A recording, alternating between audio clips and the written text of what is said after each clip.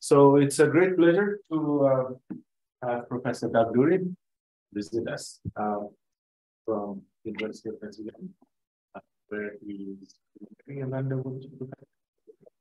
And we're going to talk today about brain-inspired learning service.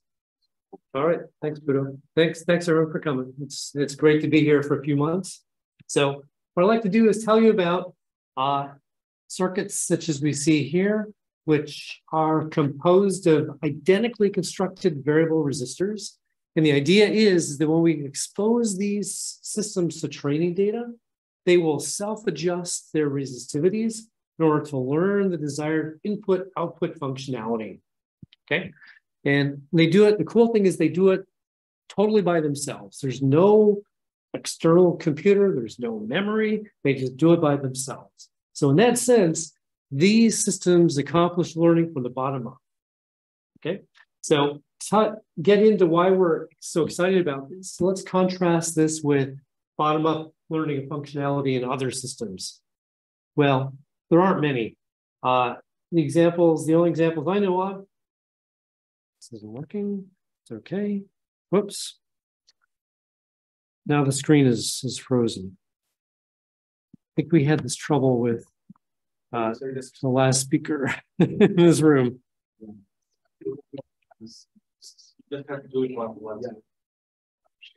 No, look at let me see if this will work now. Yeah, okay, good, awesome. So the trick is to bring up the buttons in the lower left. All right, so the only examples I know of bottom-up learning functionality are those found in nature.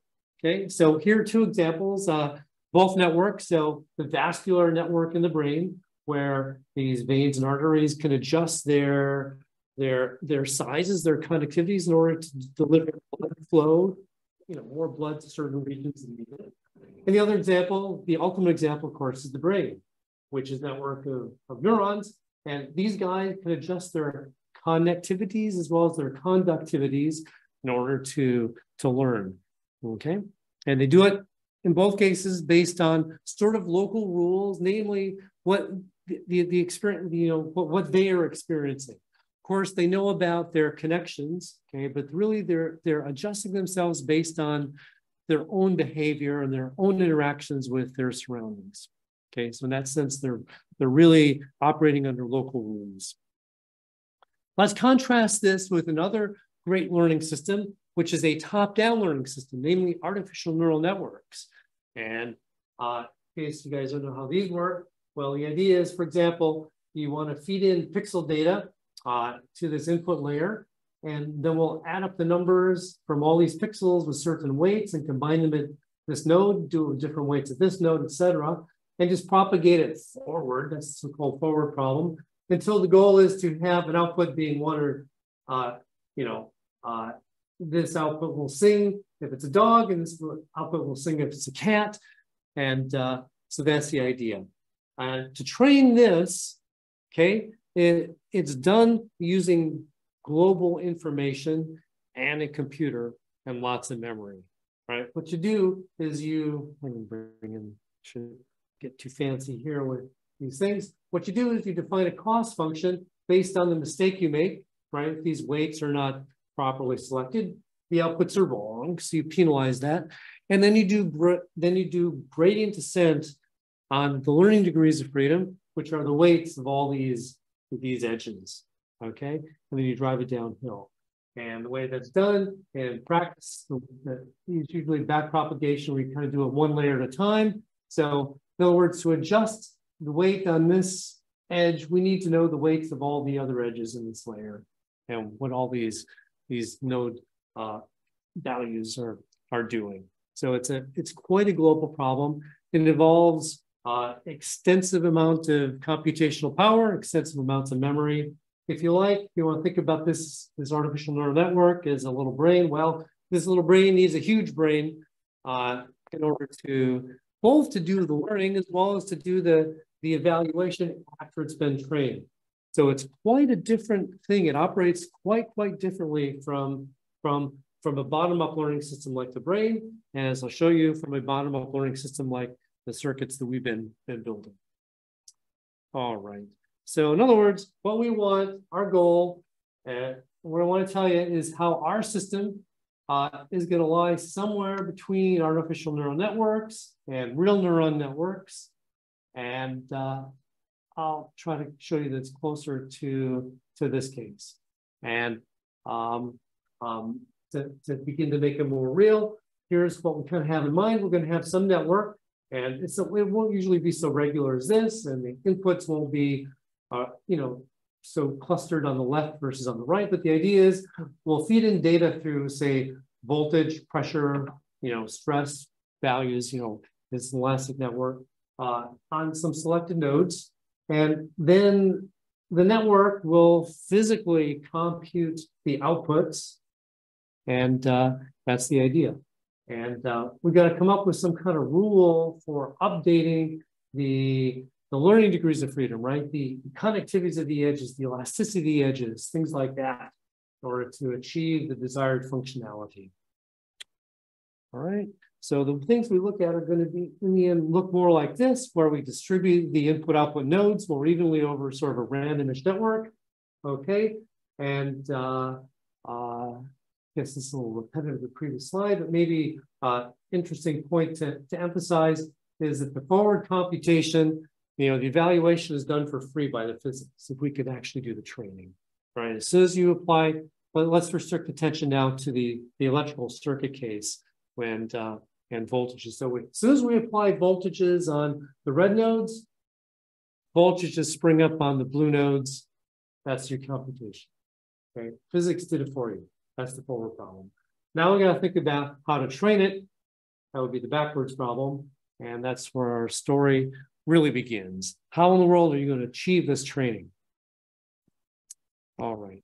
And the trick is going to be a contrastive learning scheme called coupled learning that was invented by Andrea and her postdoc, Naki Stern. Okay. And it's not terribly different from another contrastive learning scheme called equilibrium propagation, but it's a little bit different, and we can go into the technical differences later if you like. Okay, but let me just describe coupled learning for you. So it's contrasted. So we're going to contrast the behavior of the same circuit under two different sets of boundary conditions, what we call free and clamped.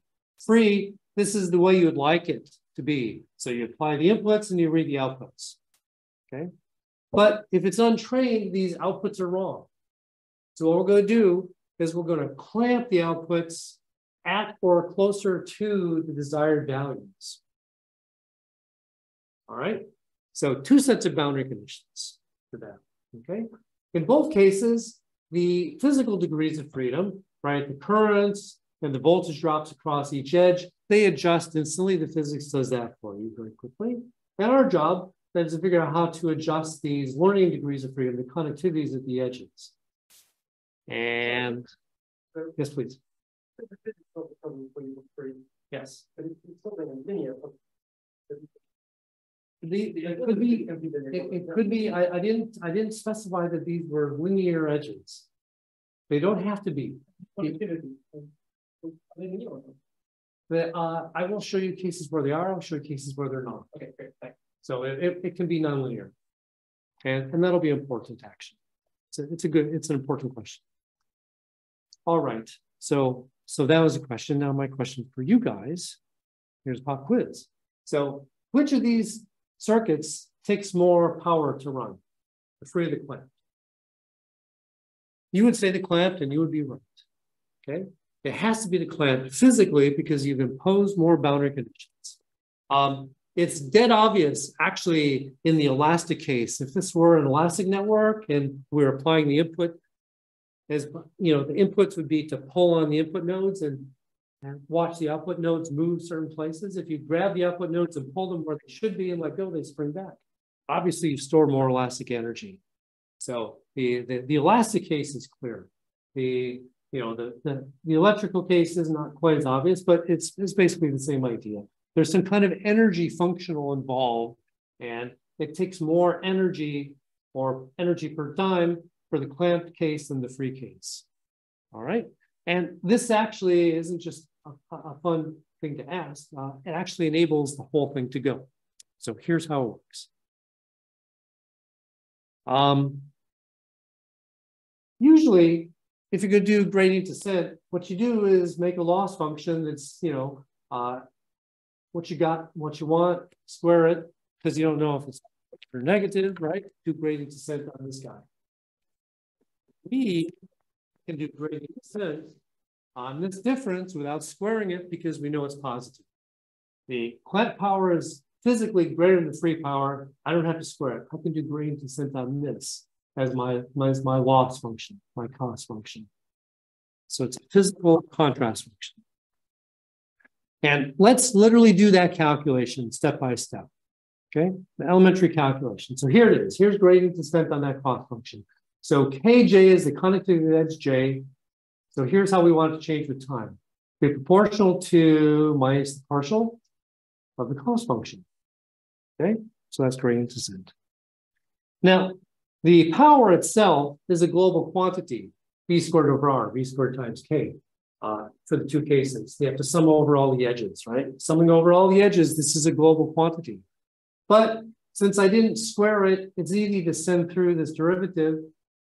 And what it picks out is the I equals j terms. All the other edges vanish. They don't contribute to the derivative, right? They go away.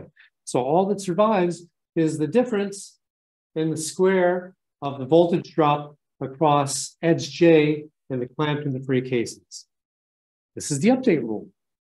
It's purely local.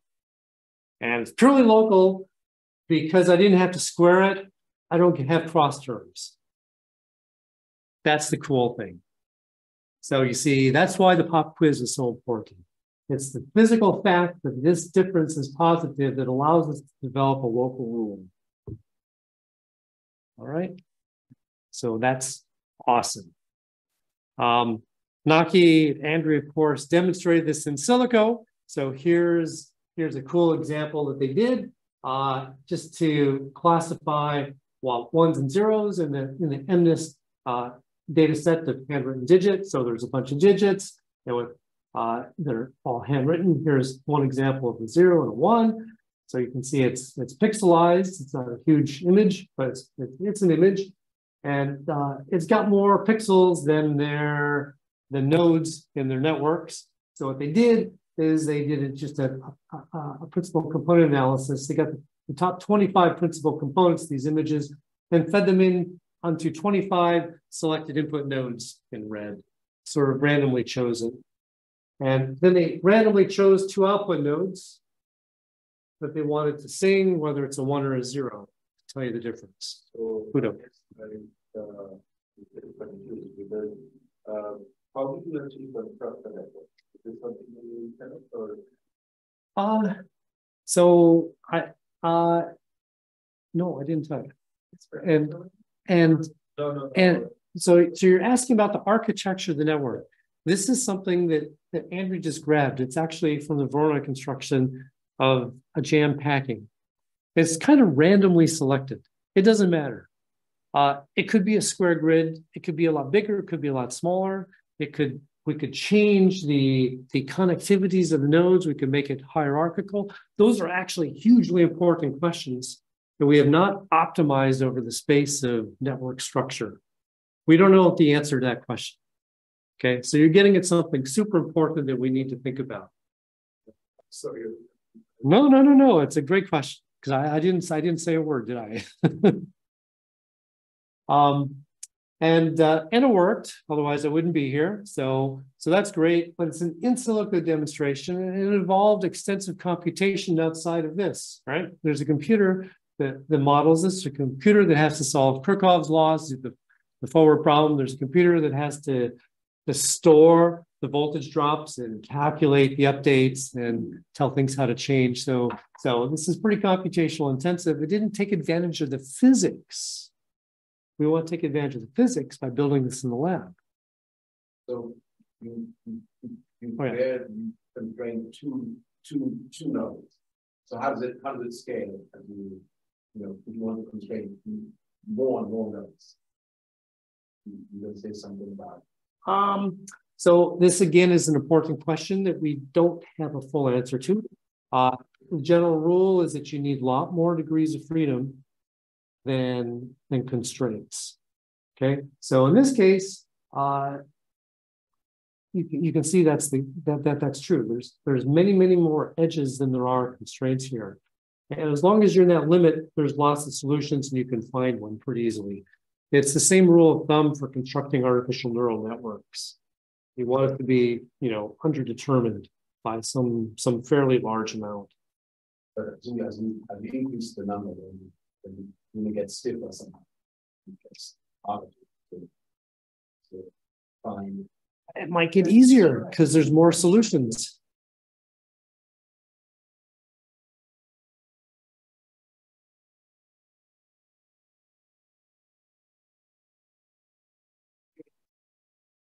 Don't have enough.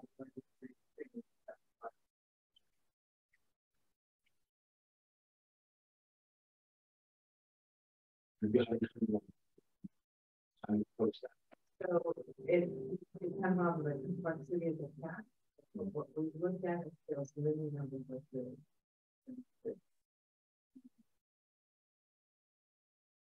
right now.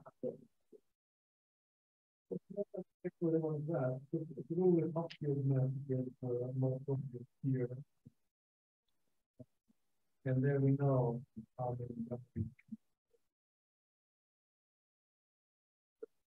So then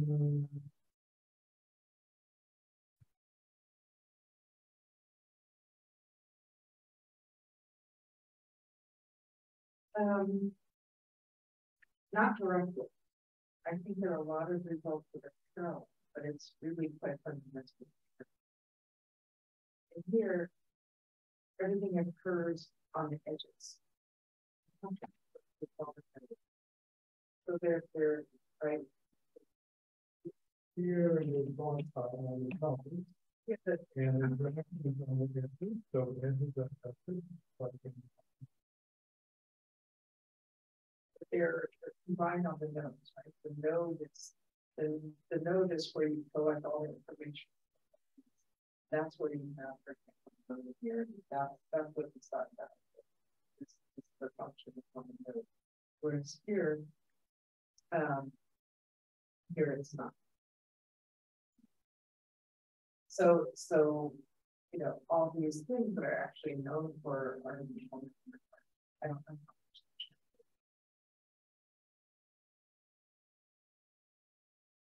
They don't transfer them directly, but the scaling doesn't continue. One more in the story. Oh, yeah. You're about to tell us how to solve the elastic problem using physics. But before you even did that, you did the PCA. So I guess you're assuming the PCA is always done. But if you do PCA, you probably cluster. Yeah. And this is kind of a cheat, and they could have used far fewer components. They also could have downsampled the images. Yeah. And that works too. Actually, Sam, the postdoc, I'll tell you about in a sec, has done that. All right, so how are we going to do this physically in the laboratory? Well, it's not so hard to get your hands on variable resistors. There's these little devices here called digibots. You can buy them. You got these little pins, stick them into a breadboard, and if you give a TTL pulse, a little voltage spike to one of the nodes, it'll cause the resistance to go up a notch. Give it pulse another pin, it'll go down a notch. And the ones that we're going to work with have 128 different resistance values that are evenly spaced. So these are our variable resistors. Those are easy to get. We could easily put these into breadboards and hook up networks, and that'd be great. But it would be kind of silly to then go around and physically measure the voltage drops. Apply the free conditions, go around, measure the voltage drops, write them down, or instrument it so it can be done with a computer. Store them. Then go around and apply the client boundary conditions. Go around and make all the measurements. Then figure out how to do the updates. That'd be kind of silly. I would not be taking advantage of physics in a very good way. So how are we going to do that? How can we get around the use of an external processor and memory? Well, our trick is instead of to take the same circuit and apply clamped and then apply free, we're going to take two circuits that are identical twins and applied both boundary conditions simultaneously to the respective circuit. So one of the twins, and these live right on top of each other and they're identical. One twin will be running the free boundary conditions. One twin will be running the clamp boundary conditions. They're on top of each other, so we can compare the voltage drops across corresponding edges and develop our coupled learning rule. And here's an example of one of those edges. So this is just one edge. So here is one variable resistor that runs to free. In the free circuit, here's the other variable. Here's the identical variable resistor in the identical resistance state that's being subjected to, it's part of a network running the clamp boundary conditions. That's what we do. And then the rest of the circuitry is designed to compare the voltage drops across these two guys and implement an update. And instead of implementing the actual coupled learning rule, we're going to implement an approximate one. We're just going to go up or down one click, depending on which voltage drop is higher. Okay, so it won't go downhill as fast as it could, but it should still go downhill. And when it stops moving, it should still have minimized our cost function. Okay, and it works. Okay, so here is Sam Dillaboo, fantastic postdoc who built this. And here is his first example of a bottom-up learning system. Okay, actually, I think the world's first example of a bottom-up learning system.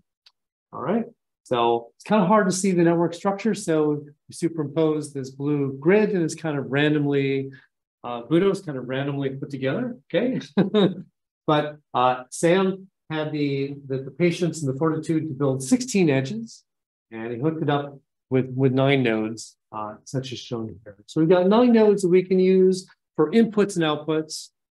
And let's see how it works. Okay, so here is an example of something that Andrew likes to call an allosteric task. It's a single input output relation. So, but involving multiple nodes. So for example, these 3 red nodes will be our inputs, say 0, 1, and 5 volts. And the 3 purple ones will be our outputs. And what we want is for them to be 3 volts. So that's the goal. That's the functionality, a very simple functionality, very simple allosteric functionality for this network. As simple as it can get. It's kind of like a fancy voltage divider. Okay? Correct. That's what where is the learning coming in? Sorry, I'm being very slow. Whether they're going to be 3 volts or 2 volts, that's going to be set up by the connecting the resistance of the connecting. Yeah. If each edge has a resistance, and if you apply 0, 1, and 5 volts, if you just choose resistors at random, these 3 guys will not be 3 volts. They'll have some other value. And then the idea is to adjust the resistances so these become 3 volts. And we wanted to do it automatically. We wanted to do it automatically. Yeah, that's the idea. Yeah. So the update rule that I showed you before is, right, this is for how to change the resistance at each step. So would you say a little bit how the stability does it?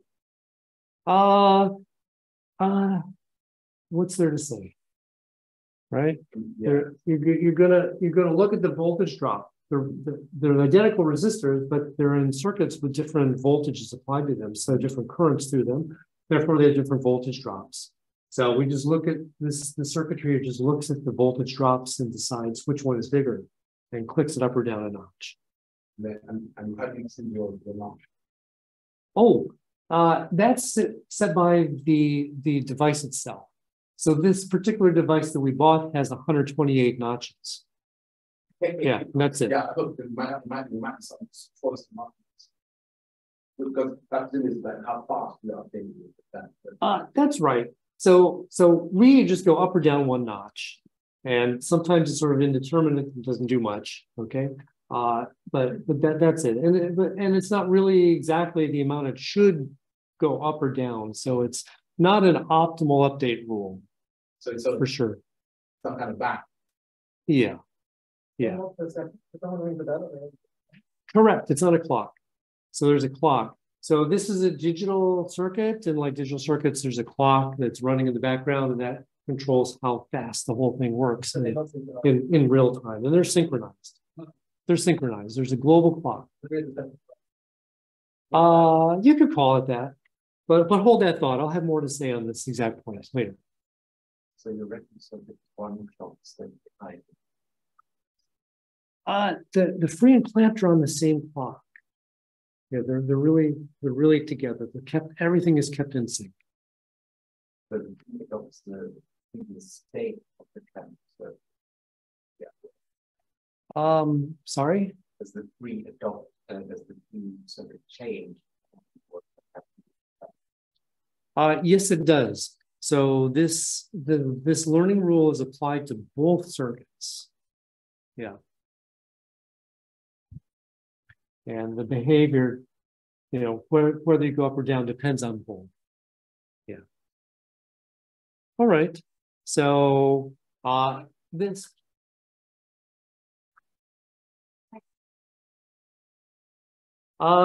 It's really there's a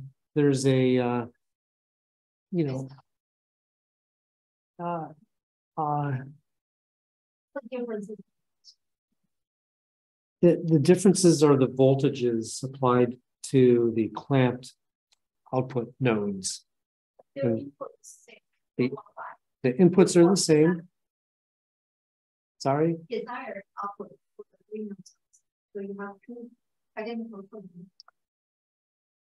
Then in theory, you have the free and clamped boundary conditions. But in practice, how is that done? In practice, you apply a voltage to the output nodes in the clamp circuit. Yeah. So literally we apply. Let's turn back. Literally, we clamp it by applying a voltage to the outputs for this clamp circuit. Yeah. And yeah. All right. So here we go. This is supposed to show that it worked within about 50 training steps. The difference from 3 volts, square it. The mean square difference from 3 volts for the 3 outputs. These are 3 purplish curves. Dive down to 0. The black is their sum. Well, it's not 0, but it's as close to 0 as we can get with our circuitry. Okay, so it achieved the goal. It achieved the goal. So this is an example of learning, a very simple example. Let me show you a more complicated example, linear regression. So instead of learning one input-output relation, try to teach it how to take a weighted sum of the 2 inputs. And for this, what we do is we create training data set composed of different input values, and we show it the desired outputs. Okay, and then we test it on different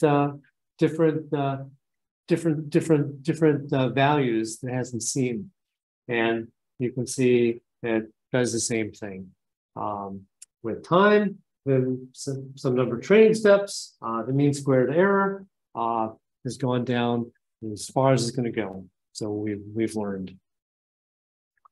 Okay. Here's the most complicated thing that we've trained this particular circuit to do.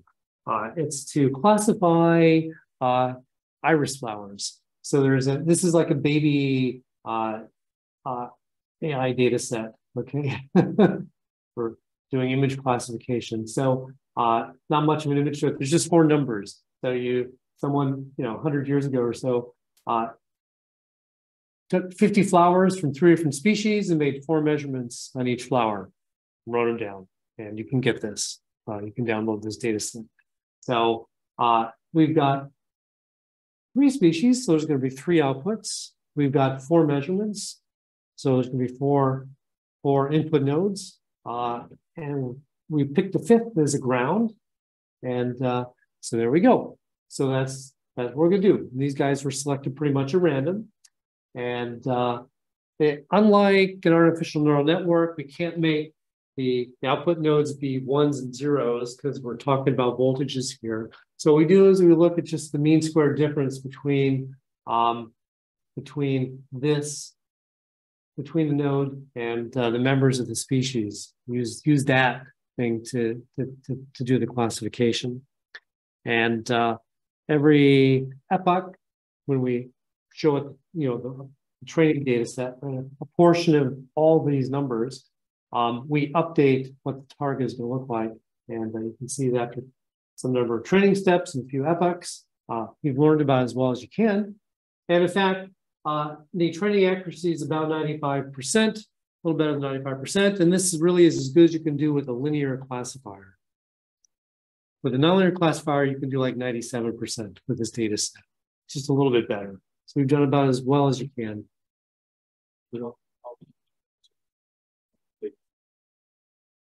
Well, I lied if I said we fed in a picture.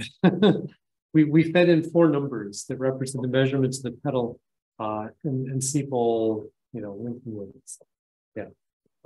Yeah. The ground, we just set this to 0. We translate these numbers to voltages between 0 and 5. We just like to have a ground in the circuit. I'm not sure we totally need it, but we put it in. So, thinking correct. Like thinking in terms of rising models for learning networks.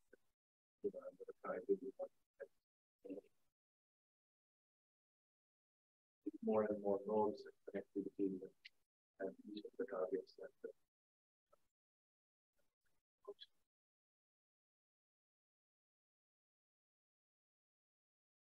Yeah, we're trying to build up from simple to complex and from small to large and try to understand the dynamics of the learning and the ins and outs is, how to program, quote unquote, this thing kind of as we go. We're making it up.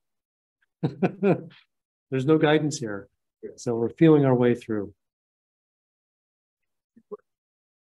Different measurements of it. More or less the same state. Yes. So we've done that.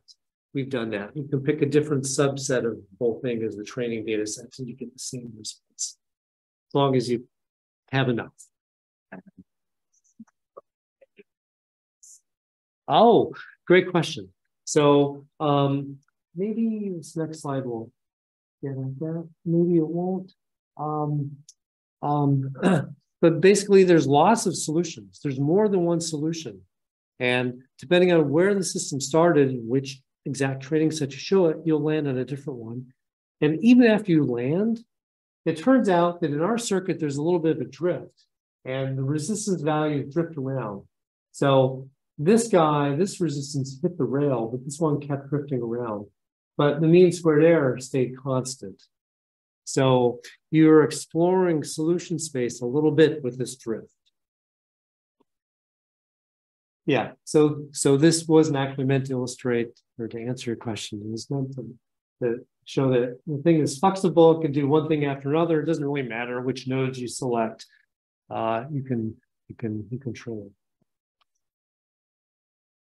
So the what? There's I don't know that we really got to the bottom of it, but I should say that the two circuits are not perfectly identical, right? They're as identical as we can make them, but they're not truly identical. So I think that in and of itself will cause some issues. Okay. Yeah, software, right? Like saying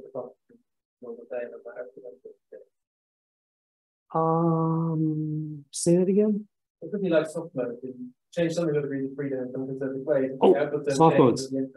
Absolutely. So like an infinitesimal noise would cause drift if they're soft codes. Yeah, I totally buy that. I don't think that numerical round-off error in the simulations is enough to cause that. Is it? I think when Naki does the simulations, it trains, the error goes down to numerical precision, it just sits there. Right? Without the resistances drifting. Is there a minimum connection that can solve the problem? A minimum connection. You got to have at least enough learning degrees of freedom to match the number of constraints that you want to satisfy. And you have to have more. That's correct. That's right. That's totally right. Yeah. In the lore in the artificial neural network communities, you want to have a lot more. You want it to be vastly underdetermined. But it's a the problem. Yeah. All right. So here's another feature that's important for where we want to go with this is that it's actually really robust to damage.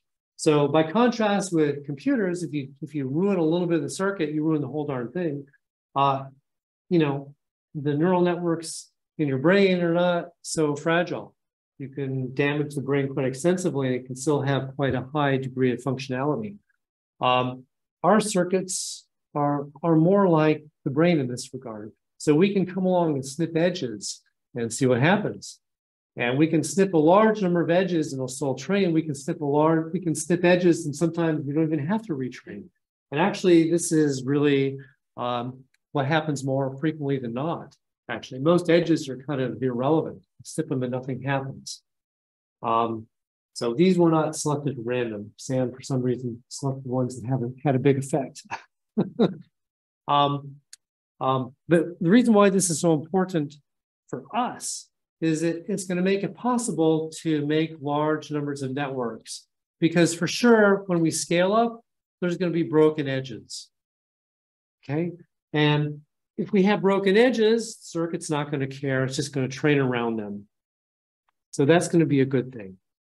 In fact, it was funny when Sam was building these circuits and debugging them and trying to see how they work. He saw they would train up, but their behaviors would be a little bit odd and reproducible. It turns out sometimes there were broken edges and he didn't even know.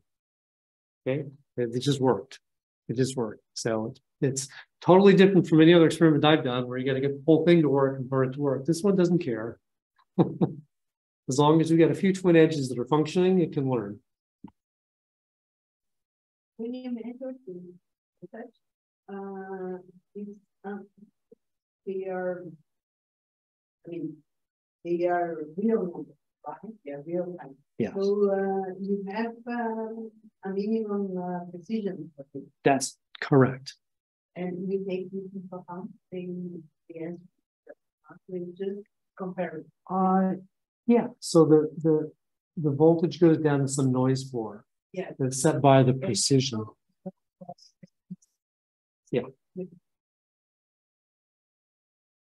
I just want to maybe give counter a little bit because computers are fragile, but deep learning networks are not. You can, so in some sense, if I was to compare this with a sort of standard global learning, that's also pretty robust as well. I can make small changes to the network. It doesn't really affect how well I learn, as long as I've got the right connectivity. This is true, but in the same regard, people, so this is something I need to understand better. People that are in the business of building hardware to mimic artificial neural networks or neural networks, they work really, really hard to build in redundancies to get around manufacturing defects. Manufacturing defects limit their ability to scale up in a way that I think we're not going to be susceptible to. There's something to do with scales.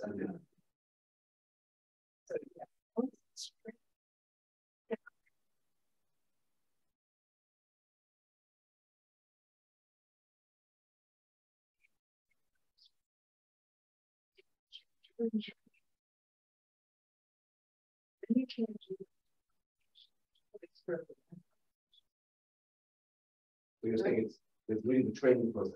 Yeah. And then after training, the network can also learn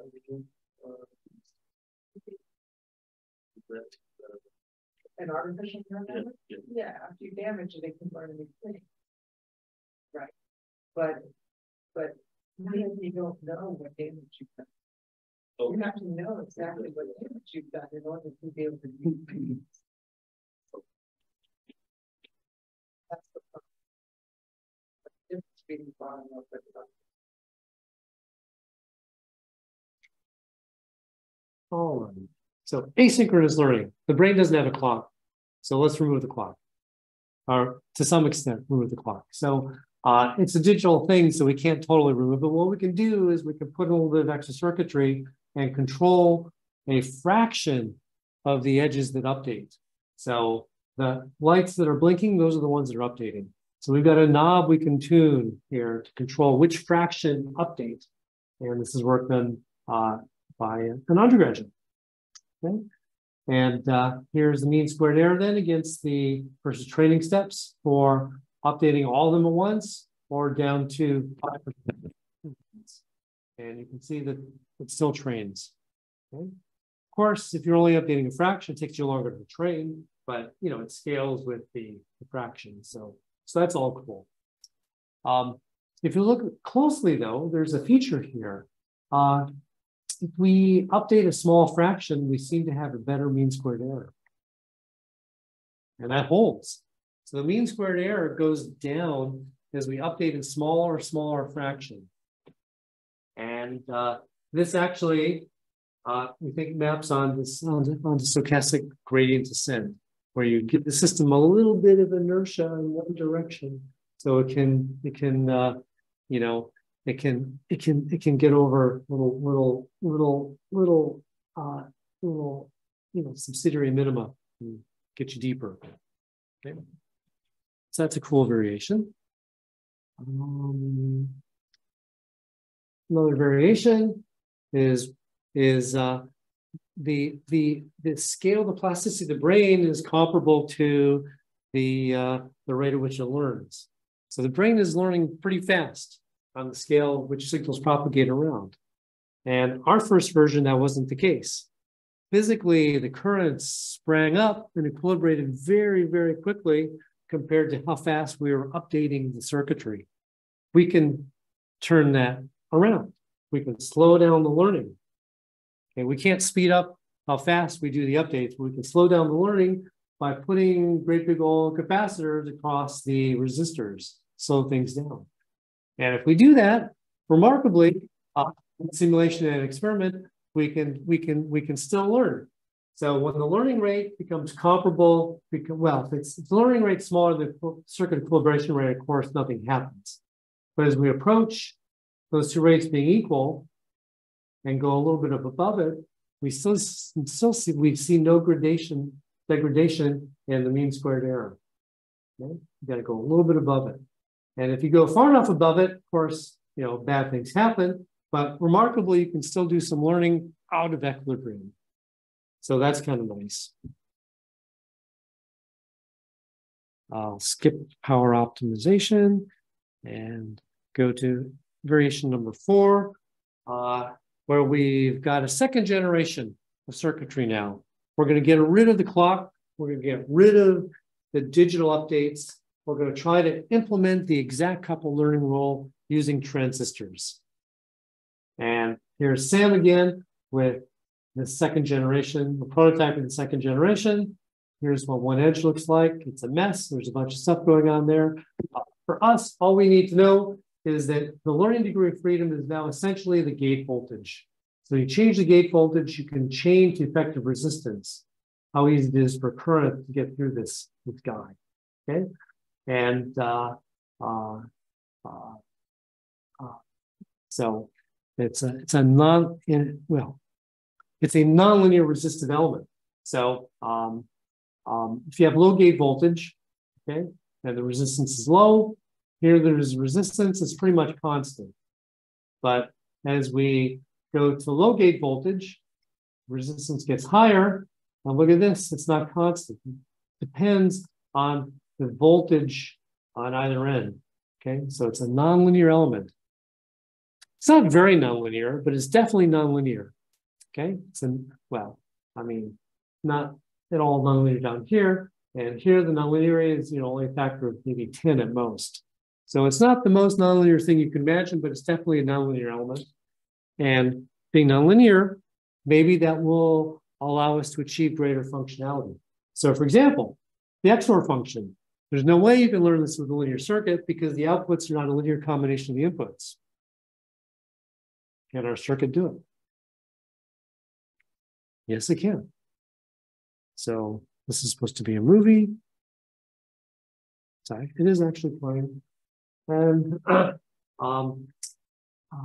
so it's a small network now in a square grid, and the width of the edges represent the conductivities, and the colors of the nodes represent the node voltages. And these are 4 instances showing the 4 different cases of true, true, true, false, false, false, false, true. And the inputs are the way we feed it is with the voltage across. The way we feed it, input 1 will be true if this is a positive. We impose a positive voltage increase across the 2 nodes. False if a positive increase in this direction across these 2 nodes, and ditto down here for these 2 nodes. And you can see that with time, the outputs are the zeros here if the inputs are the same, and they're non-zero if the inputs are different. And you can also see that the system found a way to be nonlinear because the conductivities are not the same in the 4 pictures. So there's a lot to look at, but it did the job. And this next picture shows a more easy to look at case of a nonlinear capability of the circuit, a classification problem, where the goal is to give it 2 inputs and to classify whether the combination, we make a scatter plot of it, lies inside or outside this sort of central elliptical region. So the goal is to correctly classify it, right? You want the ones inside that look blue, we call them blue if they're correctly classified, and for the ones here, and gold if these guys are correctly classified as being outside. And at time 0, the decision boundary was really a line going across here. So the darker colors mean a mistake. Darker should be blue, right? So I thought it was inside, right? So it didn't work. And with time, eventually, I was able to learn. So quite nonlinear.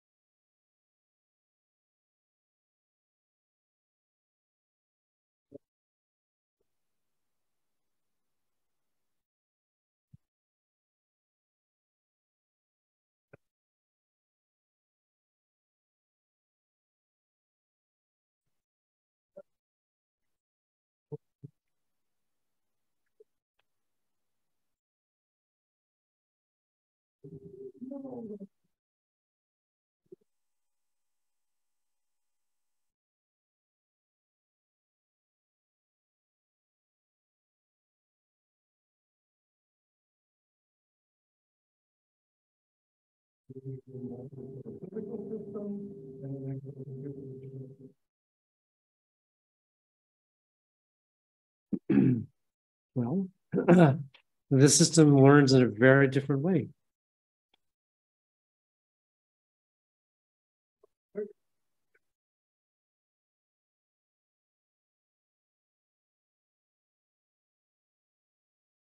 So going from analog to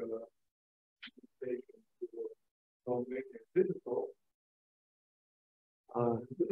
This is implementing an Excel.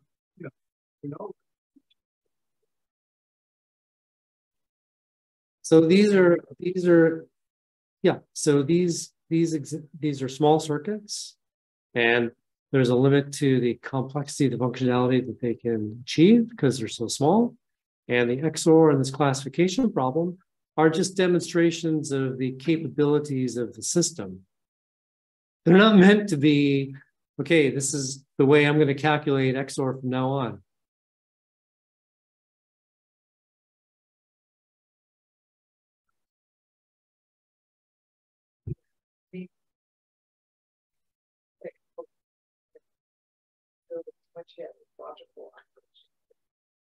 Logical operation.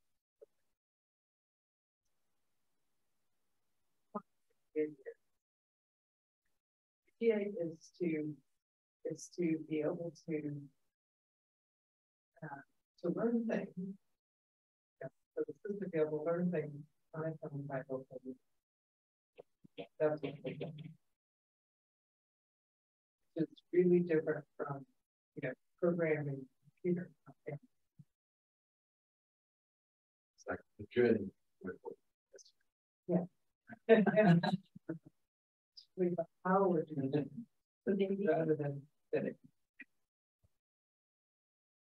Well,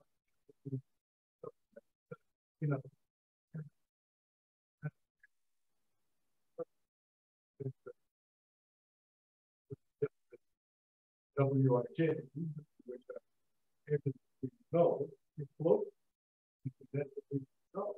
Now, here it's local in the sense that there are lots of nodes, then lots of math we try to map them in 2D so that they're near each other and not, right? There's too many connections. So in that sense, they're not local. We're embedding the high-dimensional system, two-dimensional system. I don't entirely understand what the constraints have been imposed on this system, which makes it very different from that's ultimately my issue here. As the thought progresses, the constraints seem to be relaxed. And anyway. talk more later.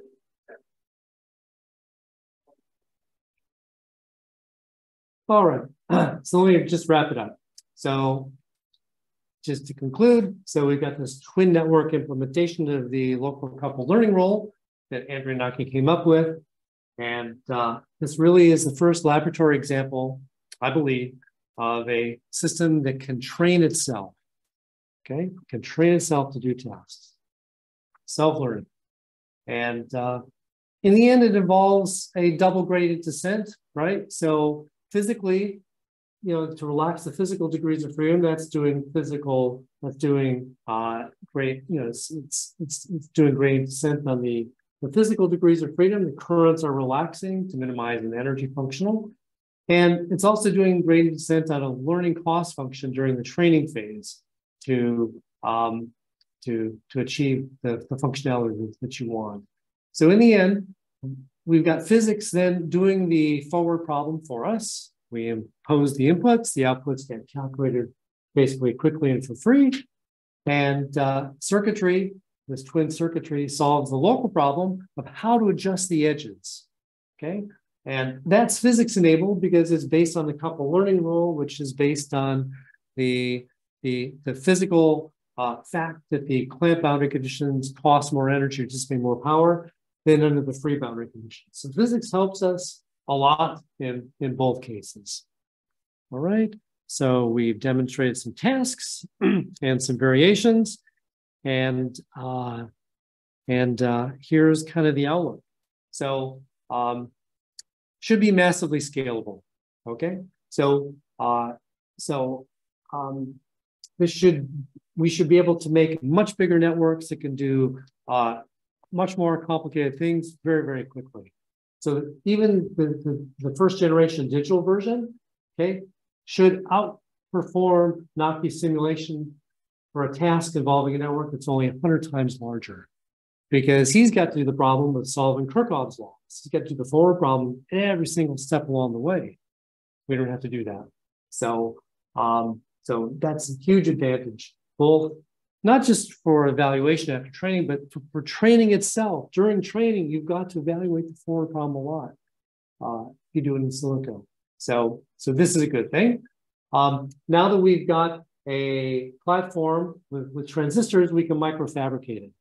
And with that, we can be able to scale up just using ordinary 180 millimeter microfabrication technologies, should be able to get on the order of millions of edges per chip. Okay, and these things will be fast, and they won't consume a ton of energy.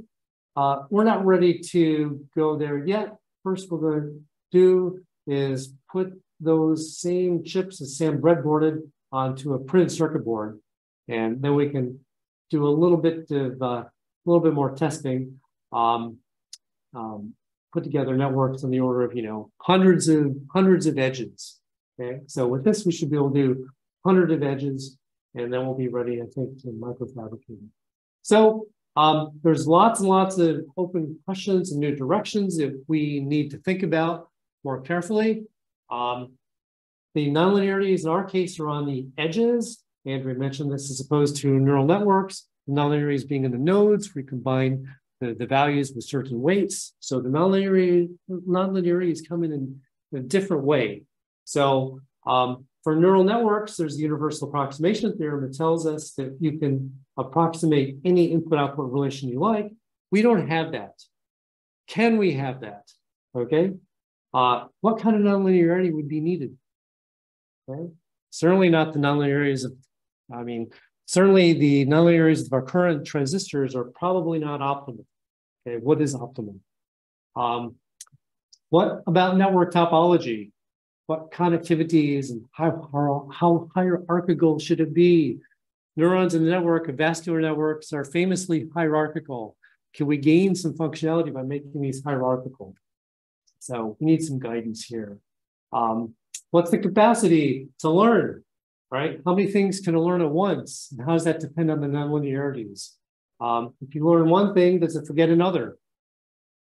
Okay, memory issues. If you want to get real, you want to think about, I would say that in the end, we should be able to do almost anything with this that you could do with an artificial neural network, but we're not going to disrupt that industry probably anytime soon. But maybe there are niche applications where being blazingly fast and analog would be super helpful. Our colleague Mark Miskin is interested in this with regards to swarms of robots. So putting these things in there and letting the robots learn things could be a cool thing. Can we do the similar trick in other kinds of networks? So basically, any kind of network for which you can assign a functional, energy functional, we can do the couple learning trick. So microfluidics map directly onto electronics. That's easy. How about mechanical networks? Elasticity, forces bouncing at a node. Those are vectors rather than scalars, so they're a little bit different. They're more complex, but we can go down this road. There can be some cool things there. Can we think about biophysical networks as learning in the same kind of sense that our circuits are learning from the bottom up? Can we think about how our systems learn and how biophysical systems learn, compare and contrast, and learn some things? One reason I'm here. Okay, and really, then how can we think of learning as an emergent process? Okay, that emerges from simple local rules from the bottom up. How does learning emerge? And with that, let me acknowledge the team. So experiments were done by Sam was involved in everything I showed you today. He directed some undergraduates to do some of the side projects. Lauren Ullman is just joining. She's testing the printed circuit boards and she's doing things in mechanics. Naki and Andrea are the theory team. Naki, in particular, I want to give a shout out to. Mark joined for the second generation. He's a real expert in microfabrication electronics, and he's helped us out with the design of the second generation circuits. With that, let me stop and see if I can field some more questions. Thanks.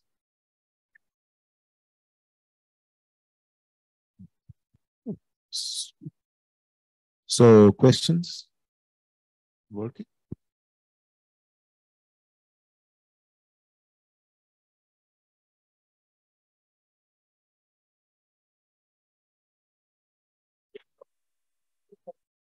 linearity, but so when it does, it's presented as learning, and this will go based on linearity. Yep. And then when you get non-linearity, given the learning, so the answer depends on the clamping. So what I didn't tell you about is that when we clamp, we don't drag it all the way to the final value. We nudge it from where the free case is slightly towards the clamp case so that the two circuits are not so vastly different. That way the linear update rule still works. that's only for the non-linear. Yeah. We for a complicated enough tasks, we also have to nudge it. It works better.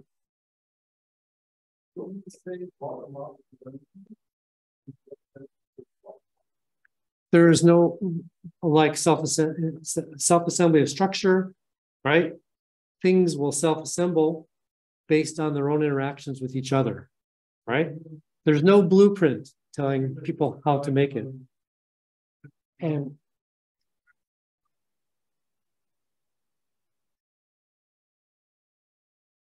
the you show so okay, so this is supervised.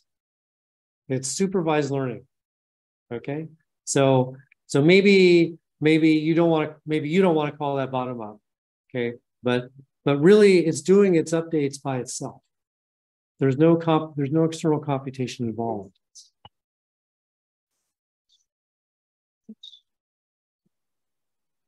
My sister is updating itself, not knowing what other researchers are doing. The voltage from the and it's not doing global, global gradient descent. You have to know everything about everything in order to figure out what direction to take it. Gradient descent. Right? So the issue is the backdrop. The issue is backdrop. So you can compute local updates without backdrop. So that's what it does.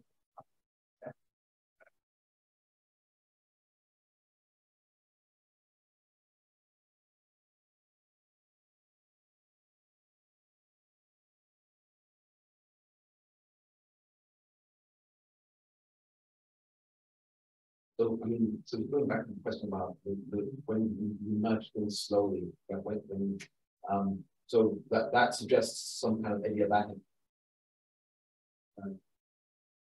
There's some kind of adiabatic information assumption you think, and which you have a sense in what's the thing that's what you need to wait to relax when you do another little nudge. So at each training step, yeah, you expose it to training data. Okay, and if the conditions are different, the nudge will be a little bit different. But there's circuitry that figures out how much of a nudge to give it, what the clamping should be.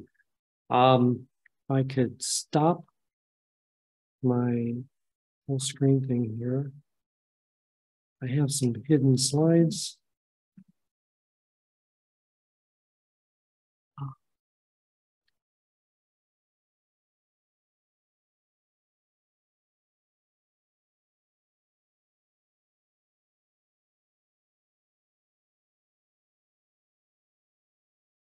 There we go.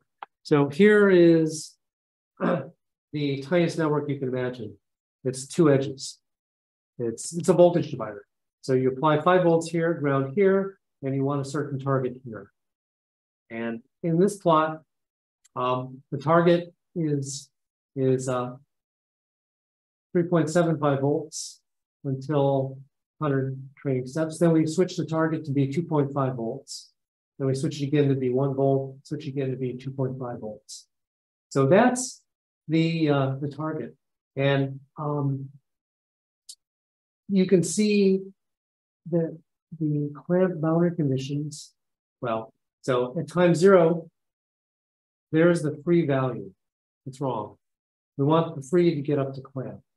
So on the clamp circuit, we nudge it halfway there. Halfway from where it was to where it goes. At this point, it's a little closer, so we don't nudge it as far. etc. So there's how far you nudge it, right? How far you go from where you're at to what you want to be. You could nudge it all the way, you can nudge it halfway there, nudge it a tenth of the way there, and that will control the relaxation for sure. Yeah, I guess I'm wondering if you just doing sort of you got some ad hoc thing like you choose halfway. In this one, an optimal way to do that. There might be an optimal way. Yes, there's probably an optimal way. If you make the nudge too small, then it can't find it. If you make it too big, then it wanders all around and it also can't find it.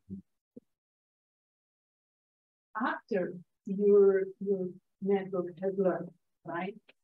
Can you just put in some slightly different input and it will give the right answer?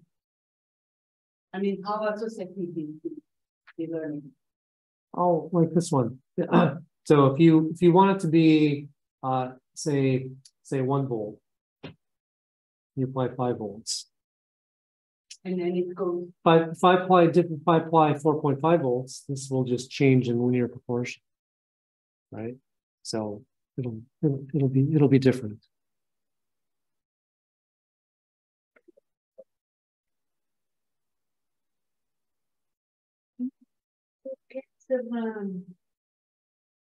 Neural network. You know the pattern there, right? It's not learning. It's not the same thing as learning that. Okay, so I'll talk to you. Okay, so yeah, so you can, yeah, we tested on out of training, we tested on data, the classification, the linear regression. Yes. We tested on test data that's not in the training set. Yeah, here you can't make a distinction between training data sets and outer training, right? Not in the simple example, but in those other cases, we absolutely tested on out of training set data. Yeah.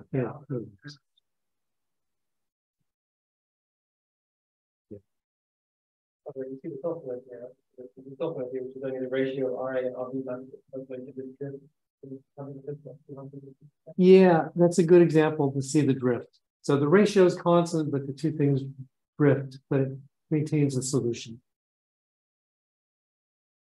until one of them hits the rails, right?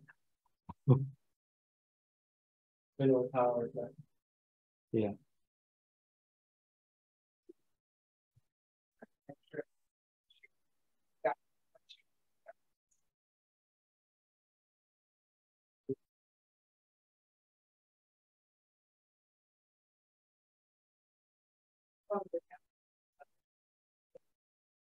Yeah.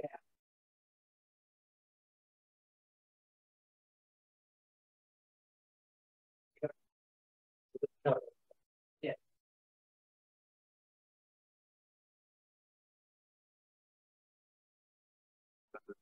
Can you just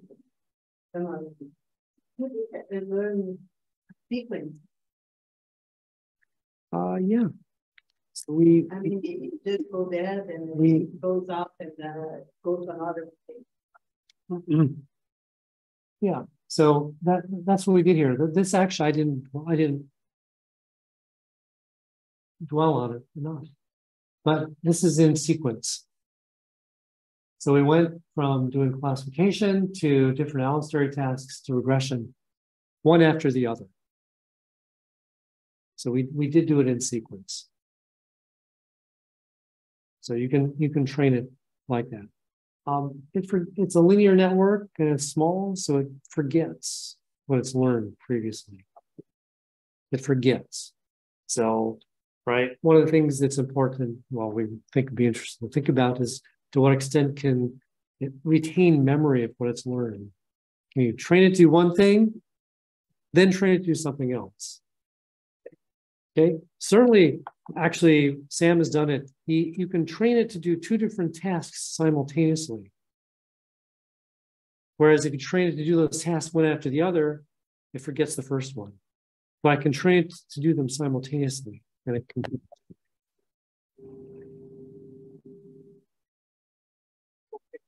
So let's thank Doug once again for speaking up and Right. Thank you.